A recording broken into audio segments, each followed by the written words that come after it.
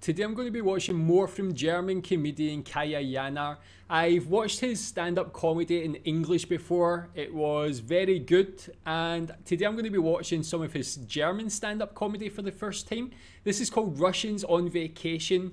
I picked this one because I thought that seemed like an interesting topic to discuss, because I think like every country, their populace has a reputation when they go on holiday. Being British, our reputation is being drunk, fighting, being sick everywhere, just being hooligans basically. Of course that's not the same for everybody, but it's the stereotype. So Russians on vacation, what do you think about Russians on vacation? What are your stereotypes of different countries on vacation? Let's watch this one and we'll see what Kaya's got to say. Und All-Inclusive kennt ihr alle, nicht wahr? Du zahlst einen Preis, inklusive Flug und fressen, fressen, fressen ohne Ende. Du kannst fressen, wer von euch schon mal All-Inclusive in der Türkei gemacht hat, da gibt's Fressen, das gibt's gar nicht. Da gibt's tonnenweise Fressen.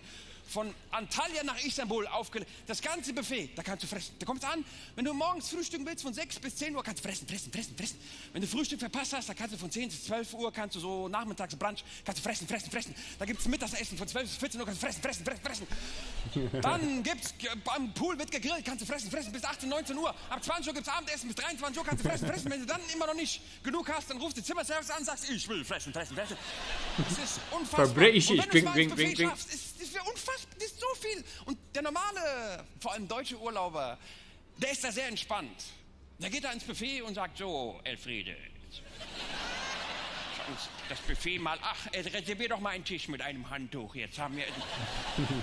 So, und dann ein Tellerchen und erstmal fangen wir an mit den Oliven. Oh, das ist doch, das ist Baklava, das ist eine Süßspeise aus der Türkei. Und so, ein Tellerchen hinsetzen und weiter. Und dann aufstehen, zweite Runde. Man hat Zeit für Fressen, Fressen, Fressen, Fressen. Sind Russen hier heute Abend? Is there any? Security, könnt ihr mal schauen, da erste Reihe. Ich gehe mal ein bisschen rüber, nicht wahr, bevor ihr auf die Bühne... Du bist komplett russisch. Ich bin in Kasachstan geboren, ja. Kasachstan, jetzt wird's kompliziert. Aber ich nehme dich jetzt mal als Russe. Also wenn ich mal, ich weiß, also ihr fallt gar nicht auf, also in der Hotelanlage. Also, jetzt warte doch mal. Jetzt lass mich doch mal zu Ende reden. Der Satz geht weiter. Der Satz geht weiter. Wenn du in der Hotelanlage unterwegs bist, kannst du jetzt die Leute nicht unbedingt unterscheiden, okay? Du kannst jetzt nicht sagen, kommt der aus den Niederlanden, ist das ein deutscher Russe. Die Russen benehmen sich ganz normal. Aber irgendwas passiert am Buffet. Irgendwas, ich weiß nicht, ob es irgendwas in der Geschichte, vielleicht gab es eine riesen Hungersnot, ich habe keine Ahnung. Die Russen sehen Buffet, da dich not, nicht na was. Oh my god. Und dann rennen sie die ganze Familie vor. Wow, that impression is the facial expression as well. Die ganze Familie.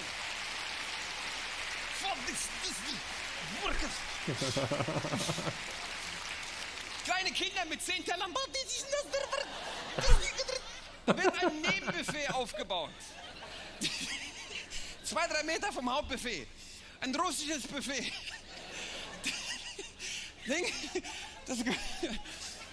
Zaun wird aufgebaut. Wachturm, Typ in der Kalaschnikow. Wenn du dem zu nahe kommst. Gee. That impression, that Russian accent and the facial expressions and mannerisms, I mean, that was a very good stereotype of like that extreme Russian on holiday. Tell me what you think about that. I really like Kaya.